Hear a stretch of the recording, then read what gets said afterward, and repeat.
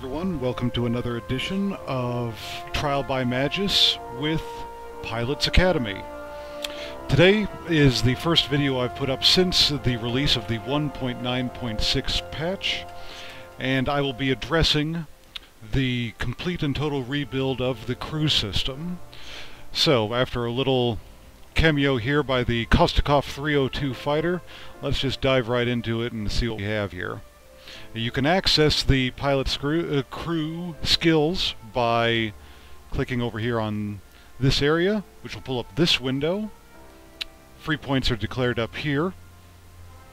Now, for those of you who had previous well-trained crews, you're going to have a lot of skill points to distribute. And you can always reset those skills with a retention of all experience gained for credits or gold. Now, seeing as you don't lose any experience by spending credits, I would always recommend that you do that, unless if you are just extremely poor on credits, rich in gold, and don't have the time or patience to grind up credits using your premium or elite aircraft. Let's take a look at the skill tree here. This is quite a bit different than the selection we had before. This much more closely mirrors the World of Warships crew skill system than the World of Tanks system that Warplanes emulated in patches 1.0 to 1.9.5. These skills are arranged in tiers, although unlike Warships, you don't have to buy skills from the first two tiers before you can pick up one from the third. If you have the points available and you wish to right away, you can pick up the special skills on the bottom row. Now let's review what each one of these is, what it does, and how useful it is.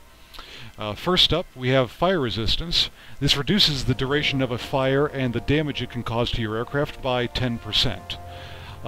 This is moderately useful, but I have not yet taken it on any of my aircraft because I always carry one of these on my aircraft, a manual fire extinguisher, which costs 3,000 credits and does the exact same well, actually does better than this ability once a match. The moment you are on fire, you can expend your fire extinguisher and put out that fire. This ability, on an airplane that is already carrying the fire extinguisher, is only useful to you after you have expended your consumable. So, for that reason, I would say do not take this unless you just have a point to spend and nowhere else to put it. Next up, we have Eagle-Eyed. This increases the range at which enemy aircraft are detected by your pilot by 20%. This roughly mirrors the sight range increase that was on the previous incarnations of the game, but it is slightly nerfed. This does not increase your sight range as far as a 100% sight range increase crew skill would. For that reason, I would also declare Eagle-Eyed to be a back burner ability that you only acquire for 1 point if you have 1 point and nothing else to put it into. Next up, Battle Tested. This roughly duplicates the old stamina ability by reducing chance of injury to your pilot by 20%. However, it combines the old stamina ability with the old veteran ability, which improved the controllability of your aircraft when you have damaged components like a tail or a wing. This is a 2-point ability, being much more useful than the first two. But I would still call this a second-tier ability as far as when you want to pick it, because it's really only useful when you're getting the tar beaten out of you, and hopefully the point of the game is to avoid getting the tar beaten out of you, so hopefully you can keep out of situations where this would become useful. Next up, we have our first ability that I consider a must-have for most aircraft. Not all, but most. This is Engine Guru 1. This, combined with its partner on the second tier here, Engine Guru 2, combined to duplicate the effect of the old Engine Guru ability at 100% proficiency. Combined, it increases your engine thrust by a total of 5% and increases your top speed by 2%. So that 2% increase to top speed actually makes this better than the old Engine Guru ability. If you are in a aircraft that has a high power engine in it, or more than one engine, like German heavies, American heavies, or German lights and American lights that depend upon their strong engines, like the Thunderbolts, the Mustangs, the 109s, and the 190s. This is definitely a required skill to take. Next up, we have Marksman. This increases the accuracy of your forward-firing weapons by 5%. And Fluff Tech says it significantly increases chances of a hit. Now, this is an ability that is good to take on an aircraft that has a lot of forward-firing guns that are spread out, namely across the forward leading edge of the wings. So like a Japanese aircraft or a British aircraft will really benefit from this. The American fighters like the P-51 and the P-47, which have heavy amounts of guns out on their wings, will also benefit from the marksman ability. German aircraft, which tend to have all of their guns center-mounted in the nose of their aircraft, of the frame, won't benefit from this too much because their guns are already very accurate by being placed close to the central mass of the airplane. Same thing goes for the Soviet aircraft. Finally, over here we have your ground pounder ability and multi-role fighters, although in my opinion if you're a multi-role fighter concentrating on your ground attack abilities, stop flying multi-role fighters and get into an attacker. The Demolition Expert increases damage caused by bombs and rockets and the blast radius by 15%. This is finally a good ability for attackers, because as the time has gone on through the game, the blast radius of your bombs has been continually nerfed over time. This is a way to get that back, so you can swat nasty tailgater fighters off of your tail with your bombs again with a bit more ease. Also makes airburst detonation rockets easier to use in kills against other aircraft. Second tier, Aerobatics Expert, is a 2-point ability that I highly recommend for Russian, British, and Japanese aircraft. Any aircraft that depends upon its maneuverability for survival instead of speed or altitude performance needs to have this ability. Take it before anything else. Next up, Aerodynamics Expert.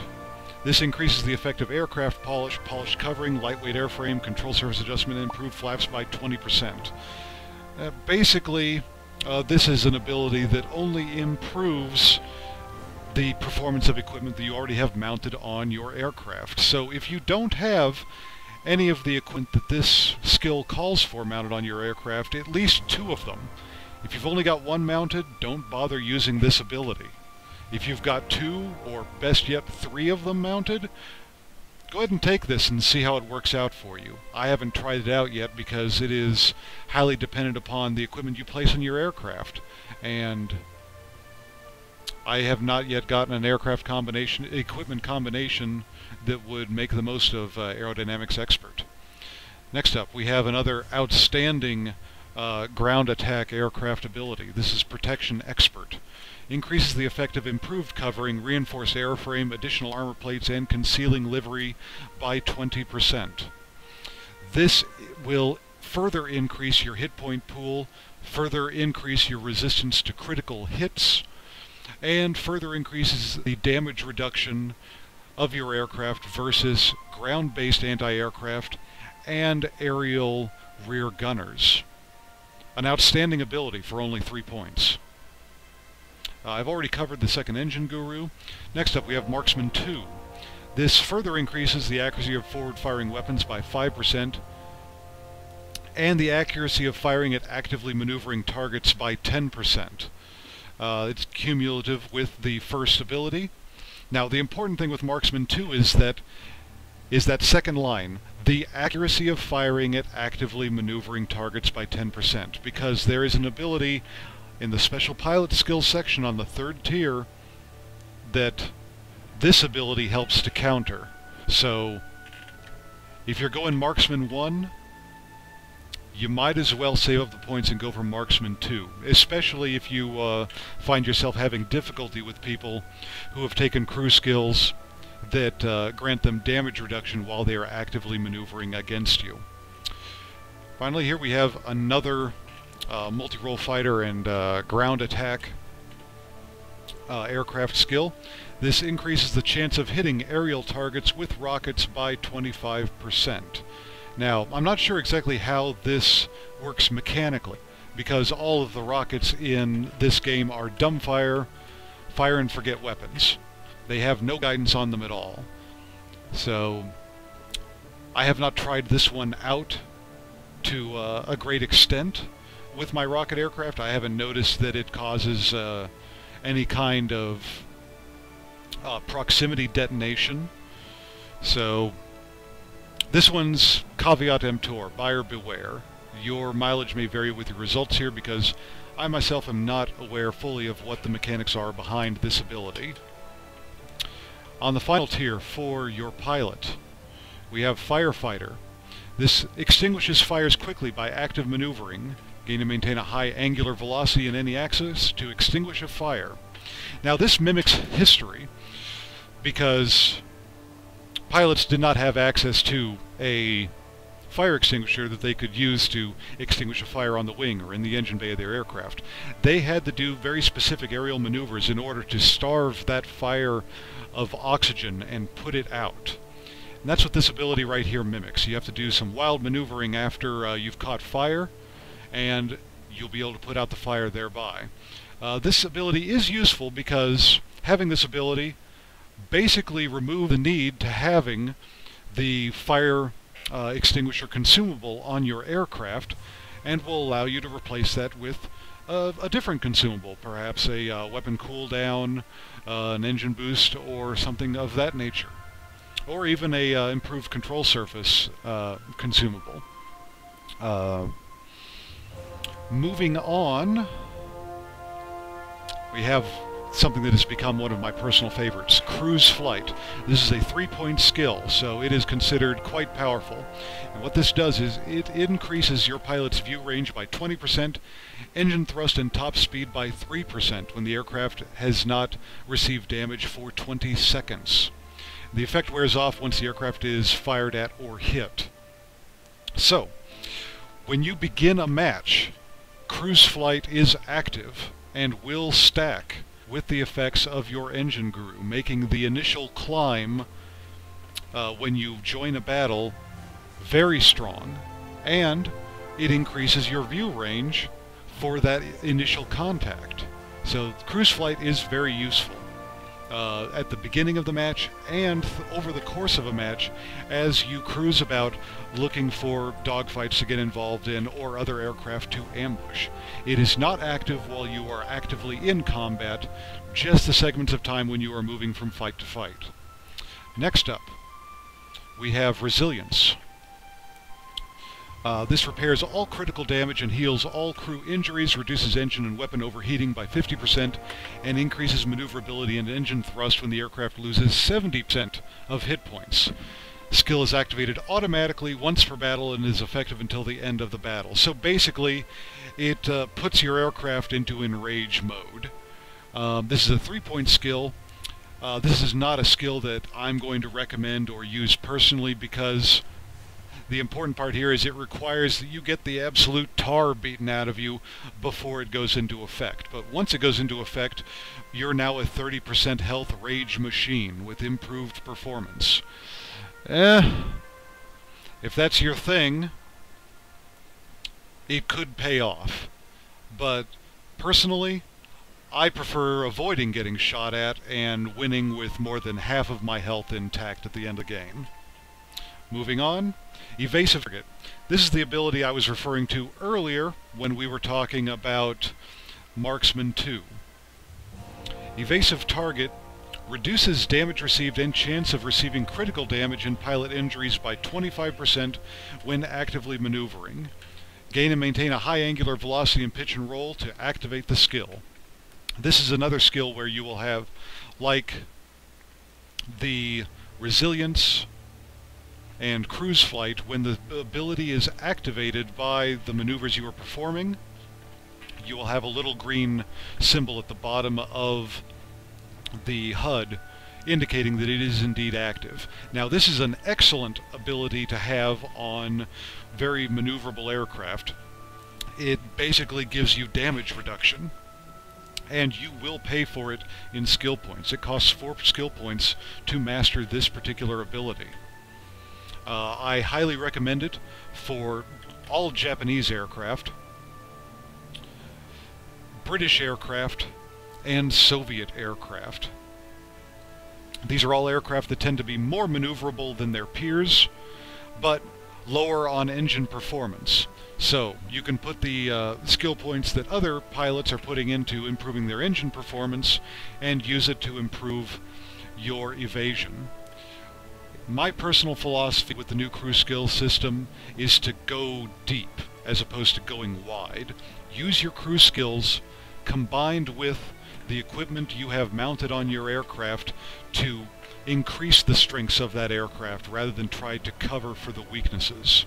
Use the strengths to cover for the weaknesses instead of trying to make your weaknesses stronger, because this is all percentile based, and a score that you are weak in will not be improved very well when you're dealing with percentages.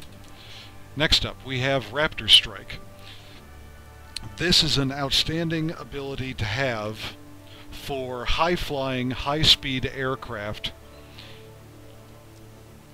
particularly Americans, Germans, and jet-powered monsters like 302 that we're previewing here. This increases the chance of setting an enemy aircraft on fire and causing critical damage by 50% when diving and attacking with forward-firing weapons. This attack becomes effective when your speed approaches maximum dive speed and pitch angle exceeds 45 degrees. Now, those are very specific circumstances that require you to commit to an attack before this ability will come into effect. But if you slap someone while the Falcon is green, they're probably going to explode right in front of you. 4-point skill, very powerful, highly recommended to aircraft that match the flight profile of the ability. Finally, we have Adrenaline Rush. This reduces weapon overheating by 25% and increases firing accuracy by 10% after destroying an enemy aircraft, and this ability lasts for 10 seconds. This ability is useful for any aircraft, but it's not as useful as the previous specialized abilities would be. So this would be something that you tack on after you've gotten everything else that's useful, because it gives you a nice little rush to get back into the fight and take out the next guy after you've taken down one aircraft. I see this being useful on anything. Being covered, let's pull up something that has a tail gunner on it.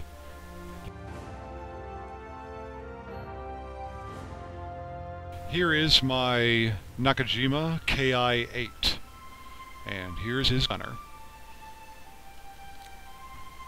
Gunner abilities. There's only 2 tiers.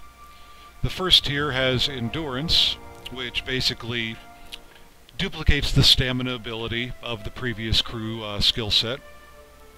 Vigilance increases range at which enemy aircraft are detected by the rear gunner by 20%, so that is our replacement for the gunner's sight range increase.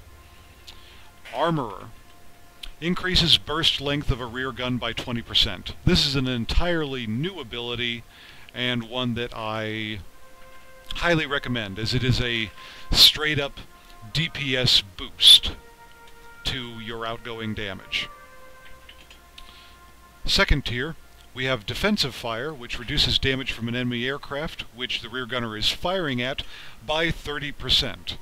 Purely defensive ability, but a very nice ability to have for a tail gunner that does not put out a lot of damage, like the early German heavies, the Bf-110B, Bf-110E, low-tier German attack aircraft like the FW-189C Uhu. If you're not putting out a lot of damage and you're not going to get a lot of benefit from boosting that damage output on the rear gunner, you might as well make it useful by using it to screw up the enemy's aim and reduce the amount of damage you're taking. Next ability over, this is combined with Armorer. This is Ballistic Expert, which increases the firing range of a rear gun by 15% and effective rear gun stabilization by 20%. It's a straight-up range increase for your gun, so your rear gunner is going to be acquiring the target more quickly, firing at them for a longer period of time. It's a damage boost. Worth 3 points. Very good if you have a good tail gunner damage-wise for the tier. Next over, Quick Reflexes. Reduces aiming time of your rear gun by 50%. This cuts in half the amount of time it takes for the gunner to begin shooting at an enemy aircraft once it enters your rear gunner's firing arc. It's a damage boost. Next up, Precision Gunner. The rear gunner concentrates fire on the most vulnerable sections of an enemy aircraft. The chance of causing critical damage by a rear gun is significantly increased. This is another great ability to use if your rear gunner is not great on putting out a lot of damage. With this ability, you still won't be doing a lot of damage to enemy aircraft with your tail gunner, but you have a good chance of causing critical damage to them and really messing up their day by damaging a wing, injuring the pilot, or fouling up their engine. Finally, we have the granddaddy of them all. This is the best tail gunner skill to have in the game. Weakest Link. The rear gunner concentrates fire on enemy aircraft with the fewest hit points. This takes care of the funny business of a pair of flighted pilots coming in. One of them has full health, the other one has 8 hit points. The full health guy comes into your firing range first, gets your tail gunner's attention, and then flies off to the side and holds his attention while the nearly dead guy comes up, adds insult to injury, and shoots you down while your tail gunner ignores him. Weakest Link means the tail gunner will immediately switch his attention to that damaged aircraft when he enters range and shoot him off your tail before they can say, "Ha ha, gotcha." That is pretty much everything. The big takeaway with the crew skills, from my point of view, is concentrate on your strengths, don't cover your weaknesses. Use your strengths to cover your weaknesses. If you've got a weak tail gunner, use them to cause module damage and damage reduction to you. If you have a maneuverable aircraft, increase that maneuverability and make it more deadly in a dogfight. If you have a fast aircraft, make it even faster so it's easier to set up your attacks and make your escape once you're finished. I hope this has been illuminating for everyone. It has been an interesting weekend for me, and I must say that this entire crew skill change has been a change for the better and a step up. I look forward to more changes to the game in the future, if this is a hint of what we have coming our way. Good hunting.